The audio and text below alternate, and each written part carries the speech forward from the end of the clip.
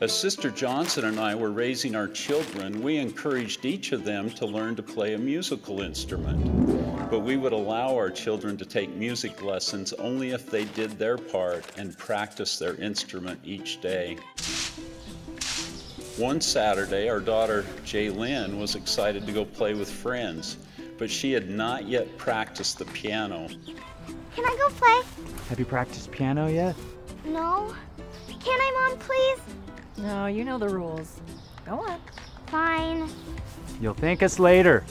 Knowing she had committed to practice for 30 minutes, she intended to set a timer because she did not want to practice even 1 minute longer than was required.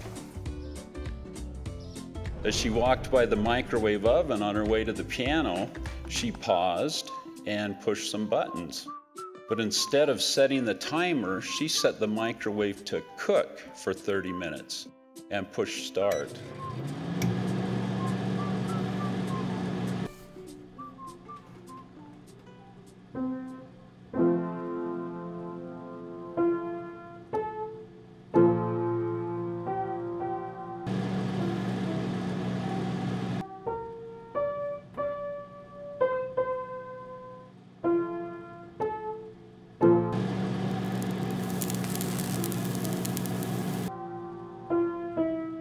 After about 20 minutes of practice, she walked back to the kitchen to check how much time was remaining and found the microwave oven on fire.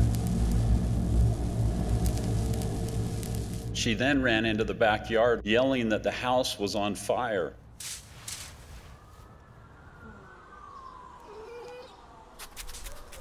I quickly ran into the house and indeed I found the microwave oven in flames.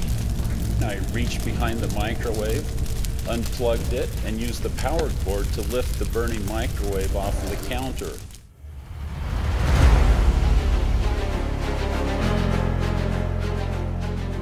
Hoping to be the hero and to save the day as well as our home, I swung the flaming microwave in circles with the power cord to keep it away from my body.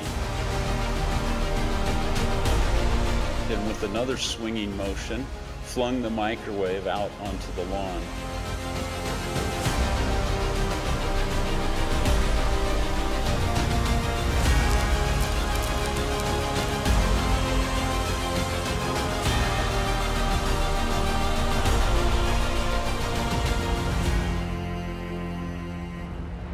What had gone wrong? A microwave oven needs something to absorb its energy. And when nothing is on the inside, the oven itself absorbs the energy, becomes hot, and may catch on fire, destroying itself in a pile of flames and ashes. Our entire microwave went up in flames and burned because there was nothing on the inside. Superficial faith is insufficient. Only faith and the Word of God that fill our inner soul are sufficient to sustain us and to allow us to access His power. Filling our heart and even our soul with the Word of God and the foundation of faith in Jesus Christ is crucial to drawing upon the power of God to help us in these challenging times. I testify of Jesus Christ, He who has all power, and as we seek for this power, we will be blessed with a greater understanding of the love our Heavenly Father has for us.